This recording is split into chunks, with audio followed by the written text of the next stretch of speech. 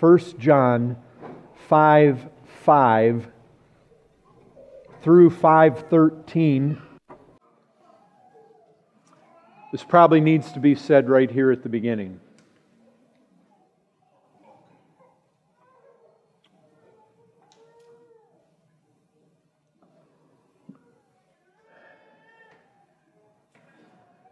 I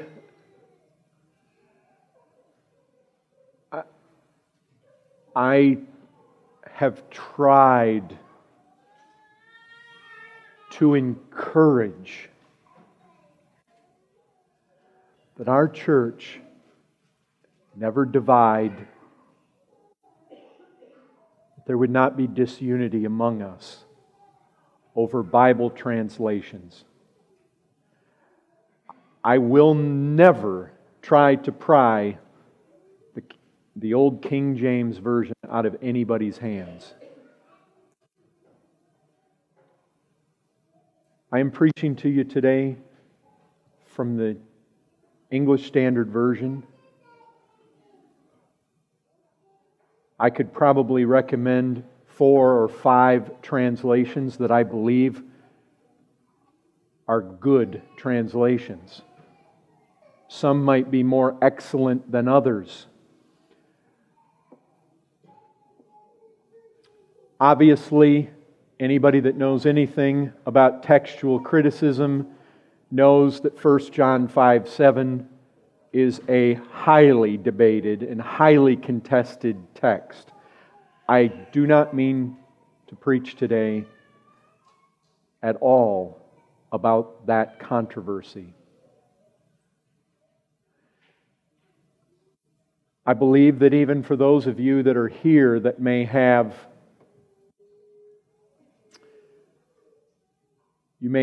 the Old King James, the New King James, you will see that what I want to emphasize from this text is emphasized equally by your Bible. I firmly believe in the Trinity. And I do not for a second believe that the English Standard Version or the New American Standard Versions or the Holman Christian, I do not believe that they deny the Trinity. I do not believe that they attack the Trinity. I could show you numerous passages where the Trinity is very much supported.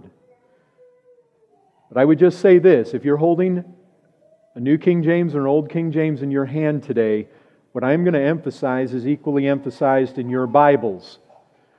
You may want to make a case for there being more witnesses to this fact than what I'm going to talk about this morning, but nevertheless, I'm talking about what is being witnessed to, not so much how many witnesses there are, although I am going to talk about some of the witnesses. Certainly the Father, the Word, and the Holy Ghost attest and affirm what I am going to say in these minutes ahead. So, I've entitled my sermon, God's Testimony Must Be in Us. And I hope to bring this title to life as we consider these verses together. So let's read them. And I am reading from the English Standard Version. Who is it that overcomes the world? Except the one who believes that Jesus is the Son of God.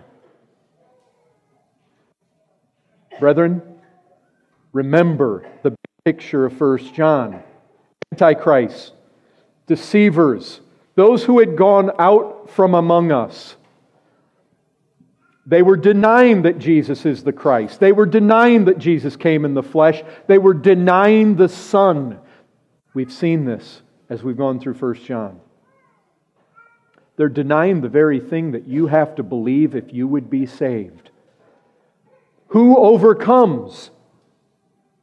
Except the one who believes that Jesus is the Son of God. You remember this. When Jesus declared Himself to be the Son of God, the Jews said that warranted His death. Remember what they said to Pilate? We have a law. He's declaring Himself to be the Son of God. By our law, He deserves to die. When He declared to be the Son and He declared that God was His Father, He was declaring Himself to be equal with God. Make no mistake about that. Son of God means God the Son. It means that He shares divinity with the Father and the Spirit. This, verse 6, now watch this. This is the issue that's on the table here. Jesus is the Son of God.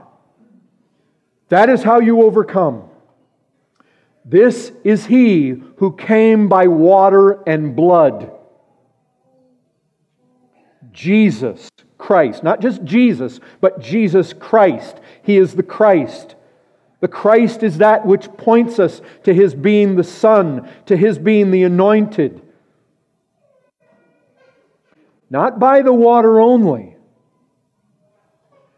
but by the water and the blood. You say, what's that? Well, we're going to look at that.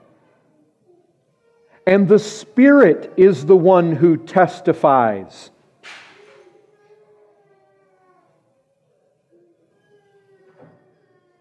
That bears witness.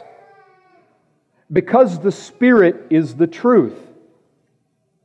For there are three that testify or bear witness: the Spirit and the water and the blood. And these three agree. If we receive the testimony or the witness of men, the testimony of God is greater. For this is the testimony of God, that He has borne concerning His Son.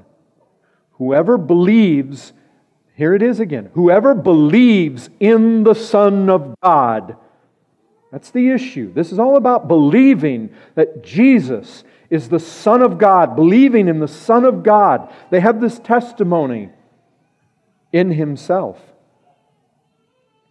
That's where my title comes from. God's testimony must be in us. Whoever does not believe God has made him a liar, because he has not believed in the testimony that God has borne concerning His Son. And this is the testimony that God gave us, eternal life. And this life is in His Son. Whoever has the Son has life. Whoever does not have the Son of God does not have life.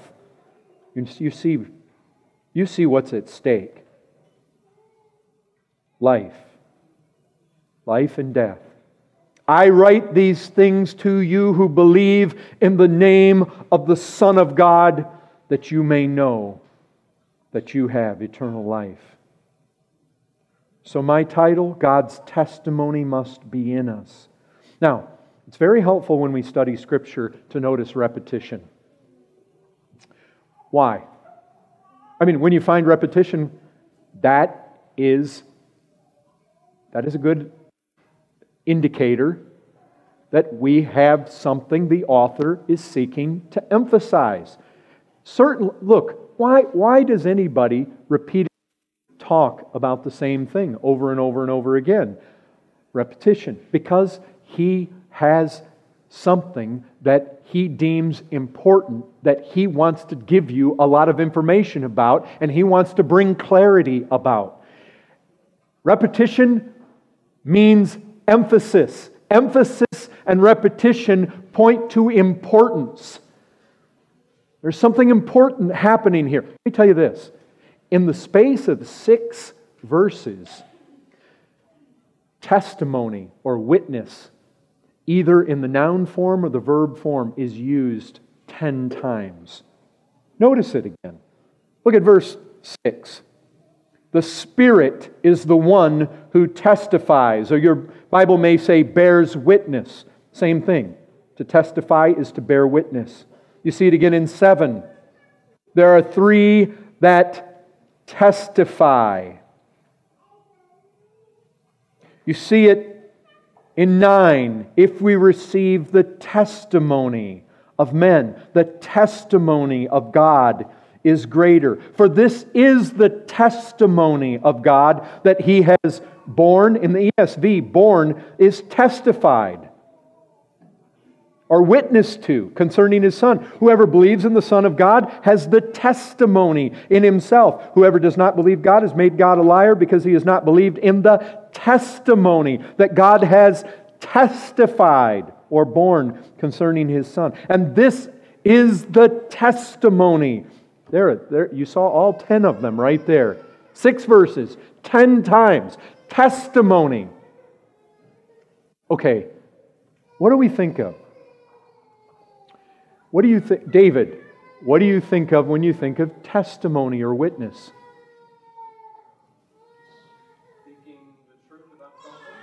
Speaking the truth about something.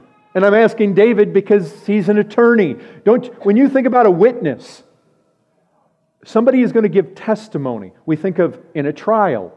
We think of a courtroom situation. Facts presented in a court. That would be the idea. The evidence is being given.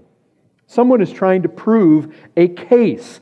A witness is one who goes up on the stands and he provides information about what he knows about the case or about an individual or about certain circumstances that surround an event, right? I mean, that's what a witness is. Well, let's ask ourselves this. This term is used 10 times. Well, who is bearing testimony to what? Let's ask that question. Look at verse 10. What sort of testimony is it that John's all worked up about? And obviously, if you're going to use that word, bang, bang, bang, bang, bang, 10 times, he has something to say about testimony. It matters. And listen, if for no other reason that we would conclude that it matters, it's because he says it has to do with eternal life.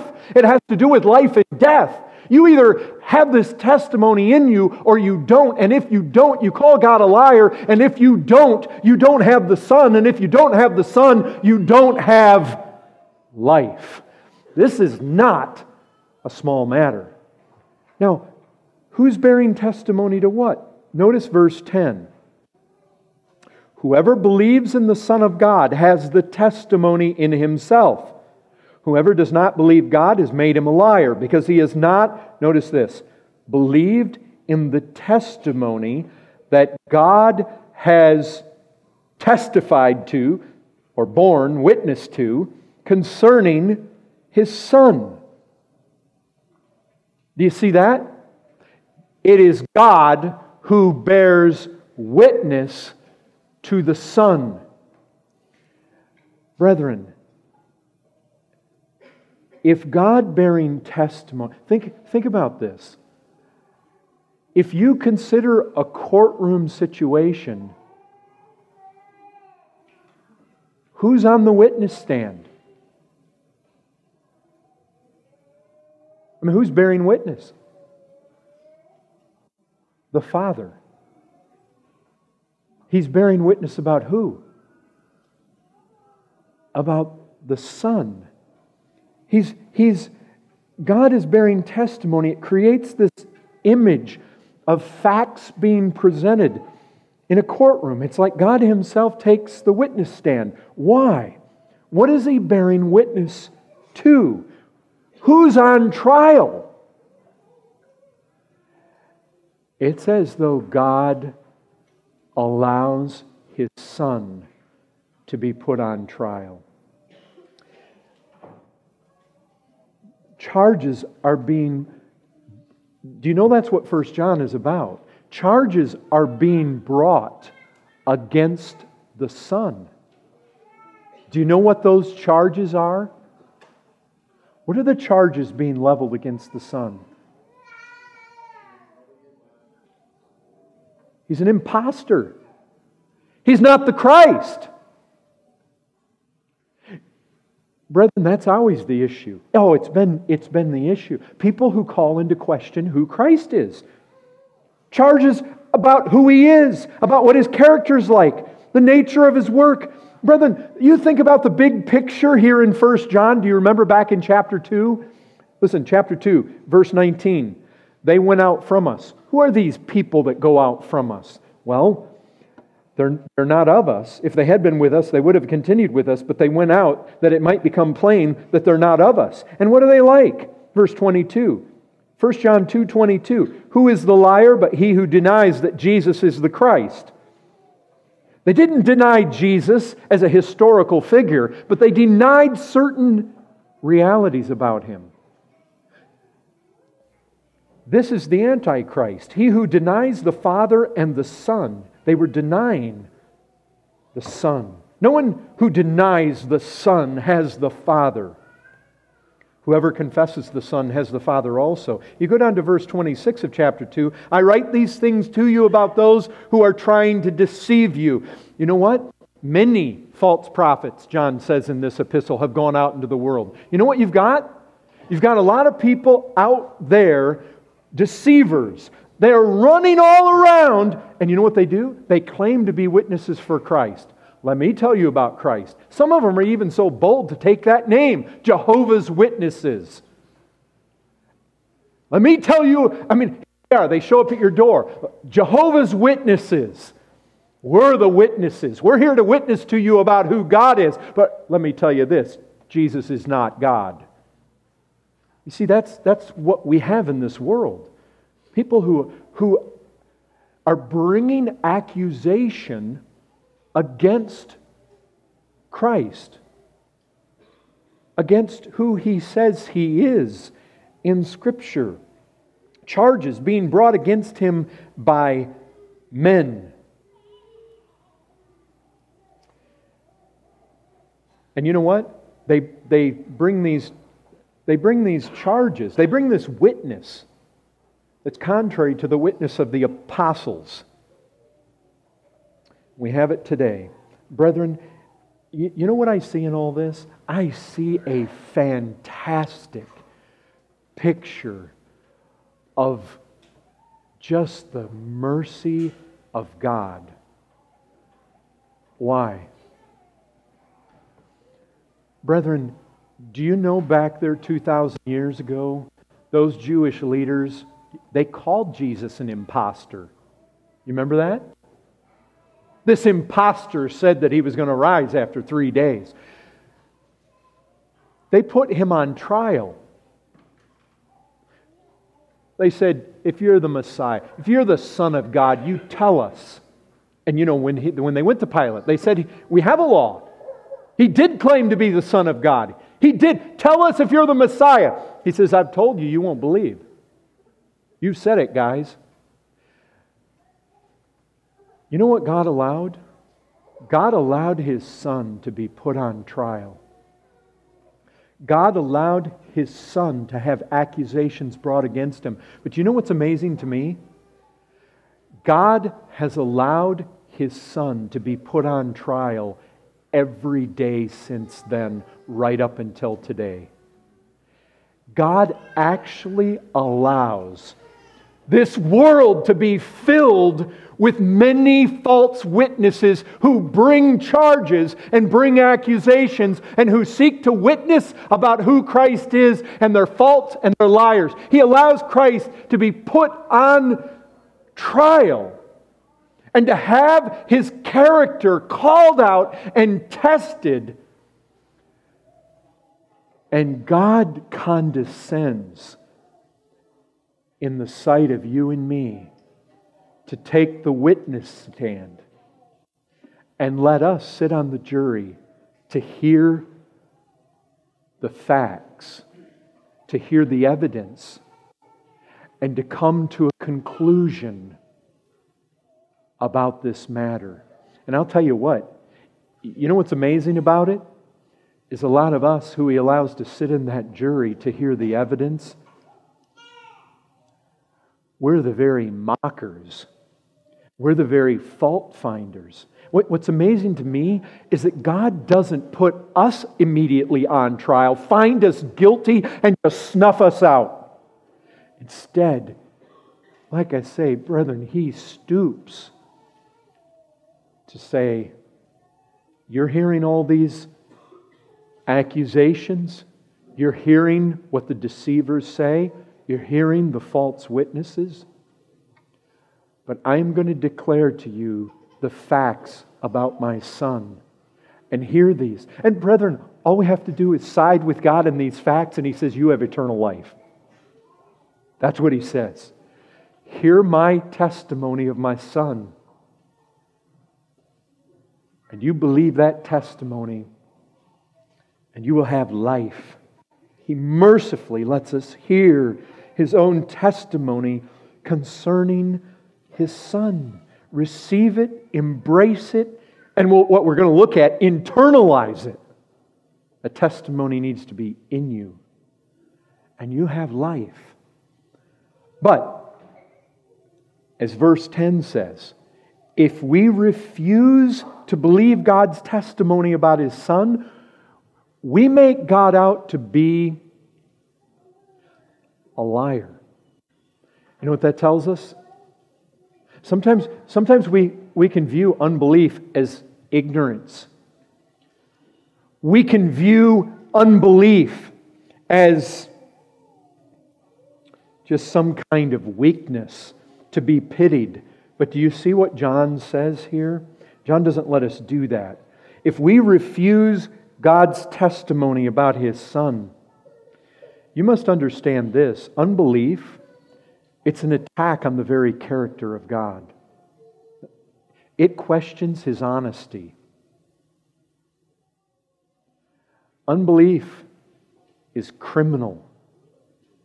Unbelief is a sin to be deplored, to be hated, to be abominated.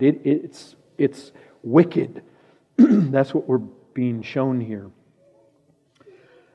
So, here's what I want to ask you. What is the content of God's testimony that He bears about His Son? What does He actually have to say about the Son? When God takes that witness stand, what does He testify to? That's the question. Notice this. Notice the flow of verses 7, 8, and 9. If you've got the King James, they're moved around a little bit, but you get the same flow. Notice this. There are three that testify: the Spirit, and the water, and the blood, and these three agree. Now notice that. We've been talking about God bringing testimony about His Son, but notice this. There are three that testify: the Spirit, the water, and the blood, and these three agree. Now notice how he just very naturally, very fluidly flows into 9. If we receive the testimony of men, the testimony of God is greater. For this is the testimony of God, that He is born concerning His Son. You see what he says? This is the testimony of God. What? Well, these three that agree, their testimony, the Spirit, the water, and the blood. This is the testimony of God. I mean, he just so smoothly transitions from the testimony of the Spirit, the water, and the blood, right into talking about the testimony of God, because what the Spirit says and what the water says and what the blood says is what God says. That this is the testimony. What these three have to say is precisely what the Father has to say. That's what all three of these testimonies are in agreement. All of them agree. You know what that means? What the Spirit says is in agreement with what the water and the blood say. What the water says, in agreement with the Spirit and the blood. What the blood says, in agreement with the first two. And all of those are God bearing testimony about His Son. They all are in agreement with God's testimony. They all perfectly agree. What do all three testify to individually that is in agreement collectively? That's what we have to ask ourselves. If we want to know, okay, what is it that God is saying about His Son, then we have to ask this. What is it that the Spirit says? What is it that the water says? And what is it that the blood says that they each say individually, But when you compare them, they all agree collectively. Well, you know what? To figure that out, we got to figure out what the water is and what the blood is.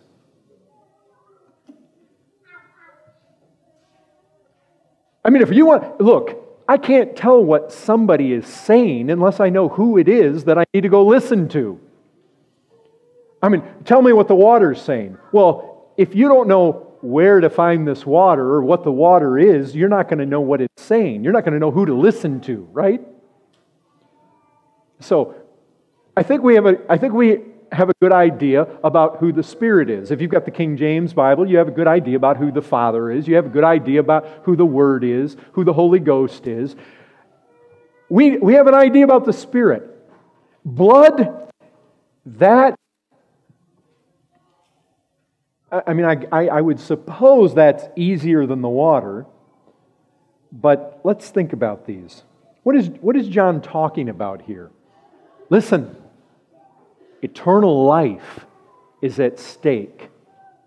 So we want to hear what the water and the blood have to say, but we got to figure out who they are so that we can listen to them. Because what they have to say has to do with life. Okay, let's talk about this. Water and blood. I know, you've all read this and you've probably thought, what is that? I have. And you might flip something open and look at a commentary or something. I don't know. Maybe. How many of you have ever read that and thought, "I wonder what that means"? Just a few. Okay. Let me tell you some theories historically, and I want to go through them because you know what? I want you to wrestle through these things. Here are some of the theories. One, this is speaking of natural birth. Some say this has to do with the incarnation and Jesus being born of a virgin because in natural birth, the amniotic fluid, the water breaks. We talk about that. There's your water. And then there's typically blood. Why? Because women sometimes tear and the placenta detaches, and so typically there's... So some have said that. That's what John has in mind. Others have said, this is not birth. This is humanity itself, because man is just basically water and blood. That one doesn't even sound convincing, but some have thought that. Now, one that is very obviously going to come into people's minds is the sword or the spear thrust in Jesus' side. And out came blood and water. And that text, John himself actually mentions that over in his Gospel in chapter 19. Some have believed that the water is baptism and the blood points to the Lord's Supper. And so you have the two ordinances, or if you're in certain circles, the two sacraments. So some have thought that.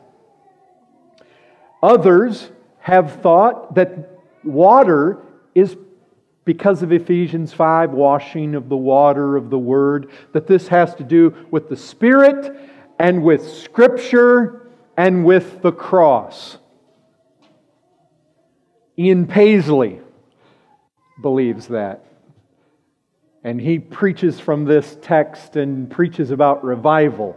And even though I might not agree with how he's interpreted, I would probably recommend his message on that. Some have looked at this and said the water refers to Jesus' baptizing ministry. He baptized people. And others believe that this deals with Jesus himself being baptized by John the Baptist. And then the blood deals with the cross. That's what I believe that this is talking about. Let me show you why. First, I want you to notice the text. Notice verse 5.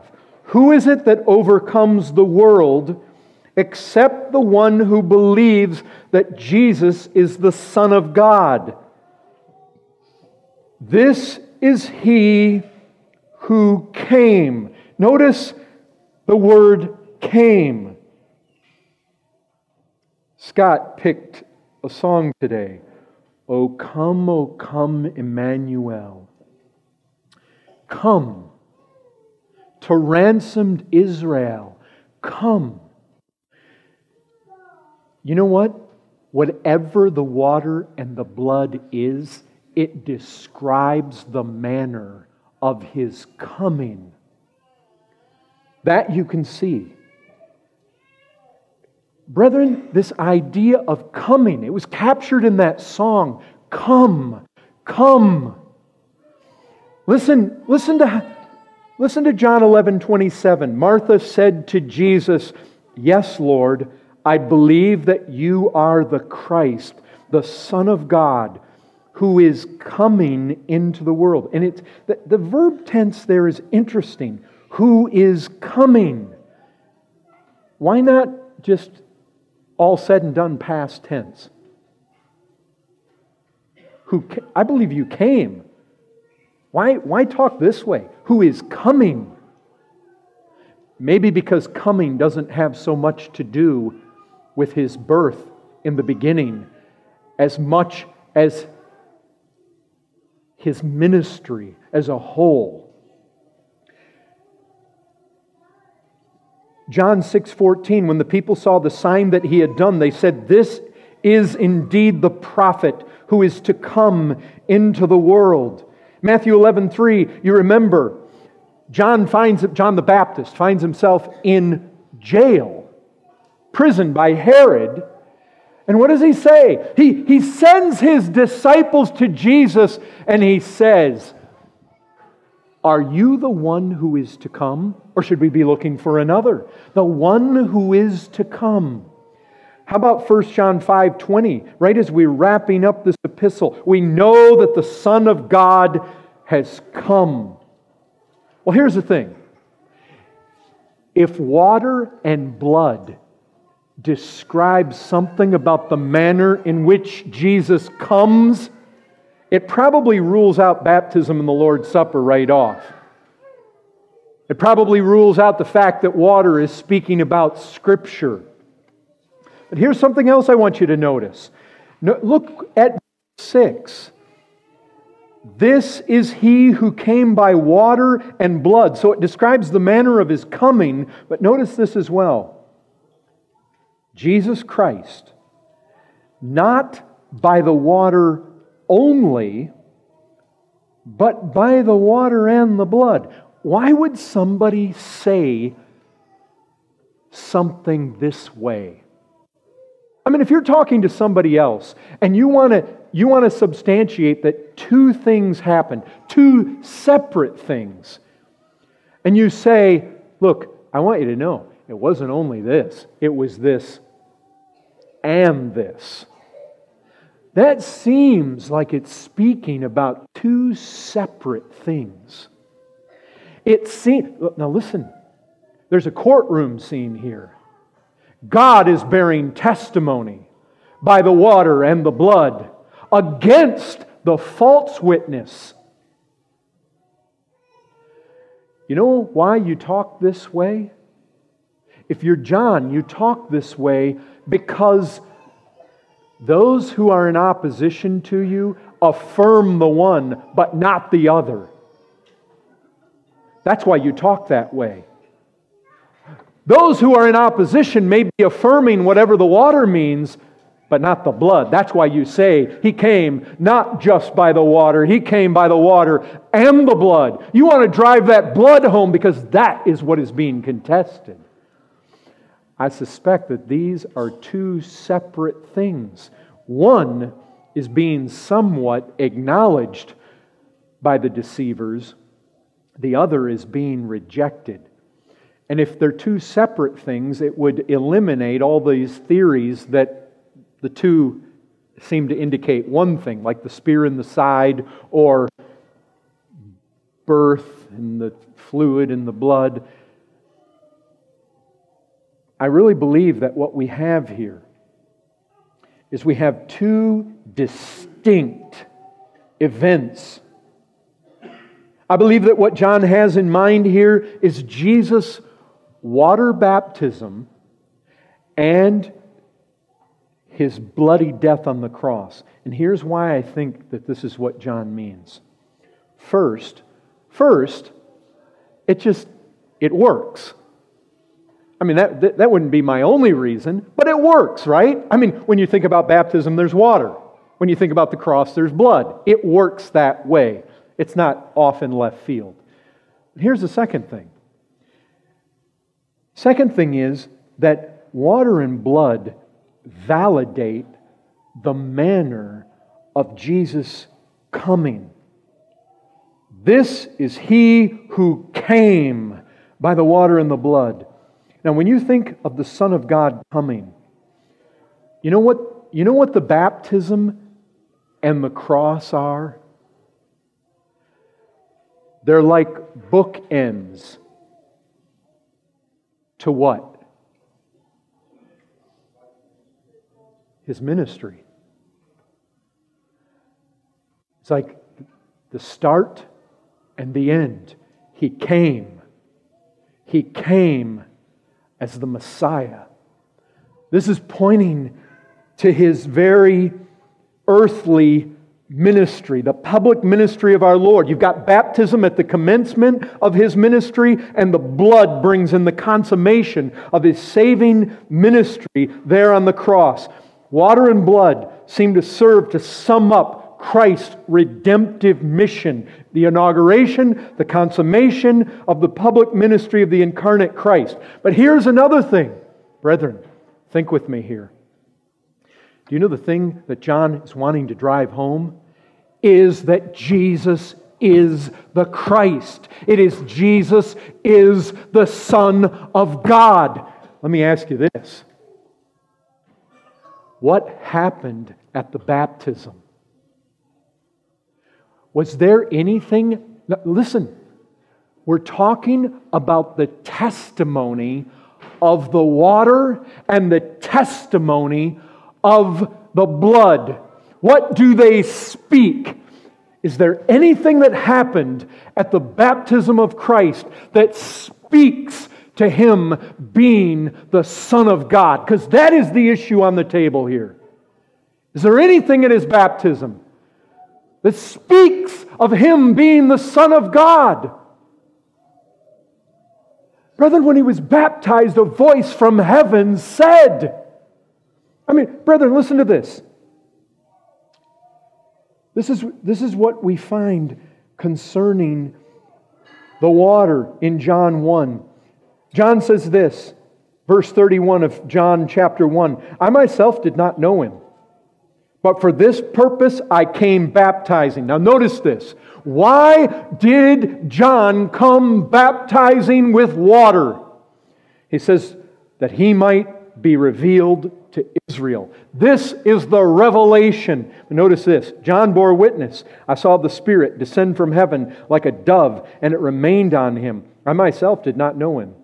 But He who sent me to baptize with water said to me, He on whom you see the Spirit descend and remain, this is He who baptizes with the Holy Spirit. And I have seen and have borne witness that this is the Son of God. You see, that baptism was the bookend. It was the beginning. It was the inauguration of His earthly ministry, His rescuing of sinners. This is where He comes on the scene. And when He does, and when He goes in that water, John says, I knew it. Why? The Spirit of God came on Him. He says, I knew that was the Son of God. And if that's not enough, that voice spoke from heaven. This is my Son. The water, that baptism, it declares Him as the Son of God. The Spirit is one with the testimony in all of this. The Spirit came upon Him, identified Him. Brethren, if we go to the blood, I'll tell you this. 1 Timothy chapter 1. 1 Timothy chapter 3, rather. Great indeed, we confess, is the mystery of godliness. We know this, that Jesus Christ, He was manifested in the flesh. God manifested in the flesh. And He was vindicated by the Spirit. Vindicated. How was He vindicated? Brethren, when He shed blood, how was He vindicated? You know what Romans chapter 1 verse 4 says? Let me read it to you. He was declared to be the Son of God in power according to the Spirit of holiness by His resurrection from the dead, Jesus Christ our Lord. I'll tell you this, at the baptism, the Spirit testified by coming upon Him. John the Baptist said, "This is the Son of God." It's proven. The voice from heaven. This is my Son. When you go to His death on the cross, vindicated, the Spirit of God raises Him from the dead. This declares Him, Paul says, to be the Son of God. Brethren, just look at what's being said here by John in 1 John. Who is it that overcomes the world except the one who believes that Jesus is the Son of God? Look at verse 10. Whoever believes in the Son of God has the testimony. Notice what it says in 5:12 and 13. Whoever has the Son has life. Whoever does not have the Son of God does not have life. I write these things to you who believe in the name of the Son of God, that you may know that you have eternal life. What is it that John's making a case for? Jesus as the Son of God. He is the Christ. What is it that the water bears witness to? That fact. What is it that the blood bears witness to? That fact. He comes, He identifies with our sin. Brethren, that baptism, you think about it, it was a baptism of repentance. It was a baptism where people confess their sins. Jesus had none to confess, but He identifies with us. He identifies with us in that baptism. He identifies with us at the cross. He becomes sin for us at that cross. He makes atonement for us. He satisfies the wrath of God. These two bookend His public ministry. They both, at the beginning and at the end, they boldly declare, and they are one with the testimony of the Spirit, that He is the Son of God. That is what's being put on the table here. And brethren, there's another reason. This one has more to do with history. But we know that in John's day, there was a Gnostic heretic by the name of Cerinthus, and he was saying that the eternal Christ came upon the man Jesus Christ at the baptism. But that eternal Christ left the man Jesus prior to the cross. It would make perfect sense why John would say, not the water only, the water and the blood. Christ was there in the water and in the blood, and He is one. He is the Christ. You have to see that in verse 6. He plants that right in there. Jesus Christ. You see, we don't experience a lot of the attacks on Christ's person like they did then. They're different. They tend to morph. But you know what? In every age it's the same. It's an attack on Christ. And what God testifies to, what He takes the witness stand and He bears witness to, is what is true about His Son and what is true about Him. God came, Emmanuel, God with us. God came and God identified with sinners as a man Himself, and He went, He was baptized, He was declared to be the Son of God. He did these miracles. He publicly displayed Himself, and these works attest attested to him. And he comes all the way to the end, and the Spirit vindicates him and raises him from the dead and shows that the shedding of his blood was acceptable to the Father. The grave could not hold him. And in that he is declared to be the Son of God. That's what Scripture says to us. Now, folks, here's the thing.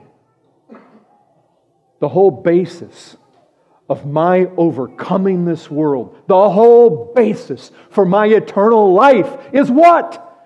I mean, verse 5 says it. The basis of my overcoming the world is that I believe He's the Son of God.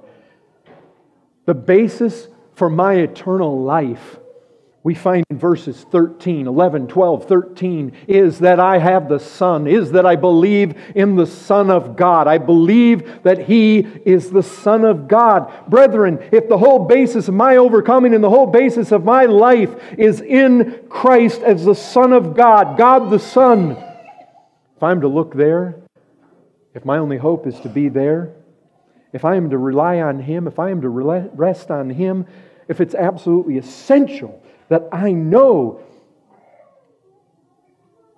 that I have this life or I'm going to overcome, it's got to be that brethren, it is only going to be that if you believe in Jesus Christ, if you're supposed to believe in Jesus Christ to have this life and to overcome, I'll tell you this, brethren, it is absolutely essential that you know that you can believe in Him. That's the issue. That's why God takes the stand. He takes the stand to say, sinner, I'm not here just to tell you that He's like this, but I'm here to tell you He's like this, to know that you can put your faith in Him. That's what this is all about. He is the one who came from glory. He is the one who could suffer in the place of a multitude of sinners because He isn't man only. Oh yes, He became like man. He came like man. He came in the likeness of man. He came fully man, in every respect man. Yes, like the offspring of Abraham. Yes, He did, and He had to. He had to be man, and He had to fulfill the law as a man, and He had to die as a man. But He was more than man. He is the God-man. And that will be attacked all the time. And He was the God-man when He came. He was the God-man there when He was baptized. He was the God-man when He died. When He hung His head and He said, "It is finished," and He gave up His spirit. Brethren, and He was vindicated. And what He did as the Son of God, and He was declared to be so. You have to recognize this. His coming out of the grave vindicated that He was indeed the Son of God. Because if He was merely a man, He would have never come out of the grave. Because one man cannot pay the sins of the whole multitude of men. No way! There's nothing just about that. He actually had to have the ability to pay what all of us owed. And the fact He came out of that grave showed that it was paid. And brethren, if I am to rely on Him, if I'm to rest on Him, it is absolutely essential that I know that I can rely on Him. And John says, you can know. There is a testimony. Brethren, men will come to you and they will say all sorts of things. Men will tell you what they know, what they've heard, what their opinion is. But what we're told here is that there is a greater testimony. This is not just the testimony of a mere man. This is the revelation of God Himself. You must know God stepped in. He had this book written. He's given it to us. The testimony is here, brethren, of who Christ is and the fact that you can rest on Him. This is a much greater testimony than any man could give. This is the greater testimony. Now here's the thing, brethren. Here is the thing. Here's where my title comes in. This revelation does not simply mean I look at some external fact and I say, oh, well, that's nice. I can understand. I can read that. I see it. He's the Son of God. What John says in verse 10, whoever believes in the Son of God has the testimony in himself. Make sure you don't miss that. John says that for the true believer, God's testimony is internalized. What does that mean? What does that mean to have God's testimony in you? Well, I'll tell you this, it's no longer just an external fact to you. It's something that finds a place within you. Certainly it means that what God has testified to concerning His Son is not just out there or in here. It's in here. It means it's mine. It's inside. I've internalized it. It means the truth concerning Christ resonates in me.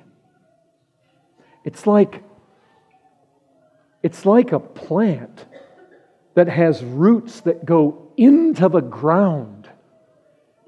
This goes into me with roots that go down deep inside.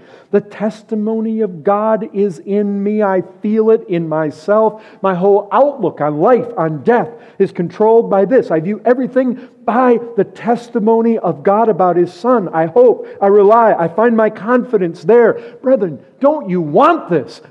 Don't you want it?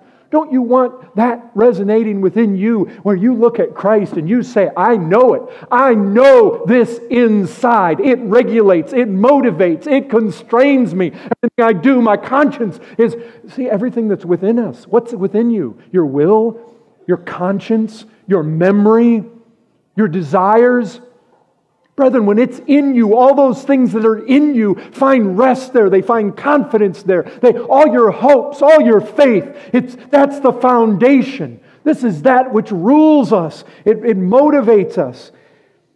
God's greater testimony must be in us.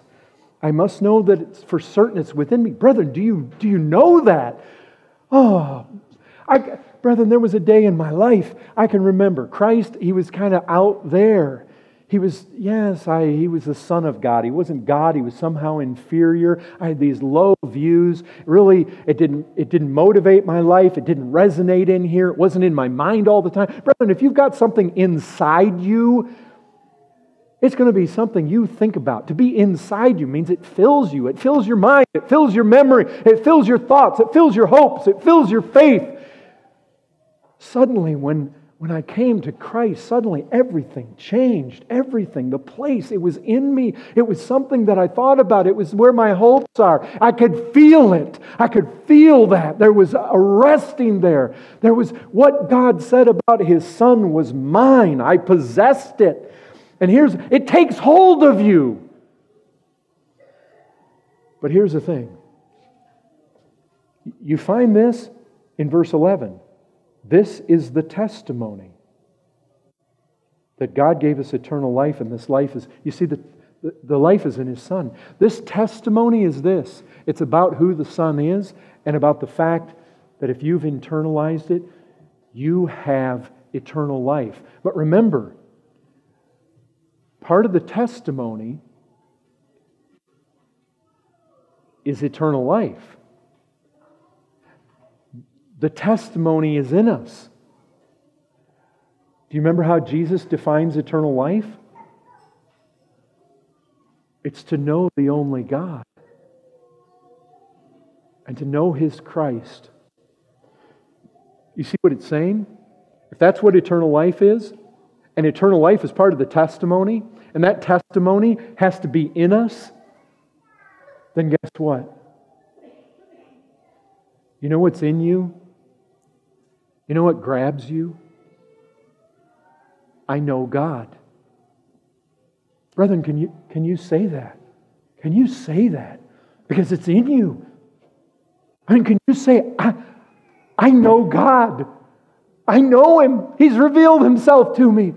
I know I'm in that family like David was talking about. I know He's my Father. I know it. Brethren, that's the thing that blew me away. That floored me after I got saved. God was real to me. I knew Him. I loved Him. I found a beauty in Him. I found a desire in Him. That's what's being said. This has to be internalized. You get to verse 13, and John is saying, look, I'm writing these things to you, that those of you that believe in the Son of God, you may know that you have eternal life. My brethren, it's internal. It's been internalized. Verse 11 is saying, this testimony that God gave us eternal life, life in His Son, that's in us. If you've believed in the Son, you have the testimony of God in you. And that testimony of eternal life is that you know Him. Brethren, can you say that? Do you know God? Look, I'm not asking you whether you come to church. I know you're all sitting in church today. This isn't just about whether you pray or whether you've ever read your Bible. I'm asking you, can you sit there and say with confidence, because that testimony of God has resonated in your own soul, Jesus Christ is not like any other man.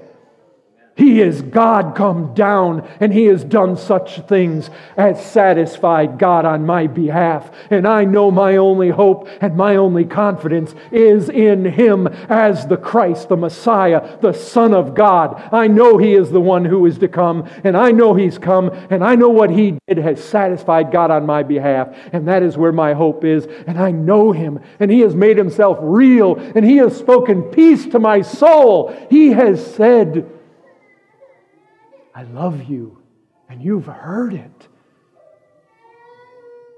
You are my Son. I've laid down my blood for you. Brethren, can you say that? Because that's what's being said here. You know, whether you've experienced this or not, you know that's what you want. Any other kind of religion, it's a sham, it's shallow. Because any kind of religion that doesn't have this testimony of God resonating within you, it's no good. I want the real thing. I want the fullness of the real thing. You say, Pastor, I haven't had that happen. What do I do? I'll tell you what you do. Because if that's true of you, it's offered to you nonetheless. And God says to you, hear my testimony concerning my Son. You confess your sins to God. You call upon Him to save you. You call upon Him to give you real salvation, true salvation, with hope in nothing else. Hope in nothing else except this one who is the Son of God, Jesus the Christ. Oh, brethren, do you know that He's yours? Can you say, God is my Abba Father? I know it. I know it. That's what it is to have the testimony in you. God's testimony must be in us. This is for you. I died for you. I went to that bloody cross and I poured out my soul for you, that you might have life, that you might know me. Father, I want it to be a reality among all of us.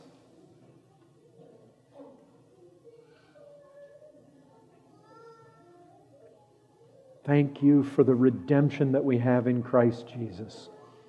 Amen.